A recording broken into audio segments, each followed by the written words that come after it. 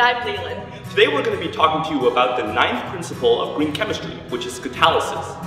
This principle states that catalytic reagents, as selective as possible, are superior to stoichiometric reagents. In the synthesis, the term stoichiometric refers to the simple ratio between reagents in a balanced chemical reaction. The term catalytic refers to a substance that speeds up a chemical reaction. A catalyst is something that participates in a reaction but does not undergo permanent change.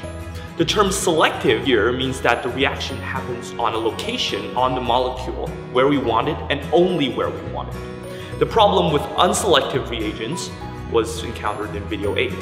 To illustrate these terms, consider the following example. Let's say you have a group of babies and you want to put shoes on them. Putting 8 shoes on 4 babies yields 4 babies with shoes. In this case, the stoichiometric ratio between shoes and babies is 8 to 4. In lowest terms, that's 2 to 1. However, simply giving the shoes to the babies is unlikely to lead to any desired outcome, because babies lack the motor skills to put shoes on their own feet.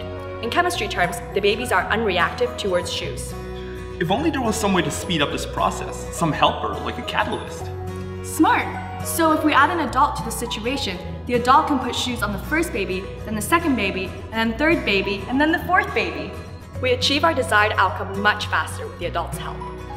At the end, the adult is unchanged by the process of putting shoes on a baby's feet, just like how a catalyst is unchanged during a chemical reaction. It's easy to see that catalysts can make reactions more convenient. But in a green chemistry sense, why are they preferable to stoichiometric reagents? To answer this question, we'll turn to an example from organic chemistry. We want to react this ketone with this hydrogen to make our desired product alcohol. However, a mixture of just ketone and hydrogen do not react with each other. One solution to this problem is to use a more reactive source of hydrogen, namely sodium borohydride followed by water. By employing this pair of reagents, we can synthesize the desired product. However, because we used stoichiometric amounts of sodium borohydride and water, we generated stoichiometric amounts of waste. The atom economy of this reaction leaves much to be desired. For more on this concept, check out our video 2. We want to avoid producing waste products for a number of reasons. Depending on the nature of the waste product, it may adversely impact humans and/or the environment. To check out more of this, click on video 3. If we're producing waste, that means we're spending reaction space, time, and money on materials that is ultimately not incorporated into our final product. Furthermore, the waste must also be treated and disposed safely.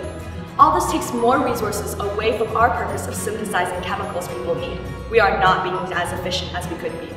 A better solution to our chemical problem is to combine ketone, hydrogen, and a catalyst such as palladium on carbon. This combination of reagents yields the desired product. Just as the adult helper in the first example orients a shoe so that they fit on the baby's feet, the catalyst orients the hydrogen so that it is incorporated into the ketone to form the desired product. No waste is generated, and the catalyst can be filtered off and reused. So remember, when given a choice between stoichiometric reagent and a catalytic reagent, be green and always choose catalytic. Thank you for watching. Be sure to like this video and subscribe to view the rest of our series on the principles of green chemistry. If you want to learn more about the Green Chemistry Initiative, check us out at our website, Facebook, or Twitter.